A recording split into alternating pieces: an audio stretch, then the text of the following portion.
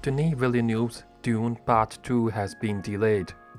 The movie's release date has been moved from 3rd November 2023 to 15th March 2024. The reason for the delay is the ongoing Writers Guild of America and SAG-AFTRA strikes taking place in the American film industry. Due to this, the movie has also been taken out of the 2023 Oscar race. Dune Part 2 boasts a star-studded cast which include Timothée Chalamet, Florence Pugh, Austin Butler, Javier Bardem, Josh Brolin, Dave Bautista, Stellan Skarsgård, Rebecca Ferguson, Christopher Walken, and Zendaya.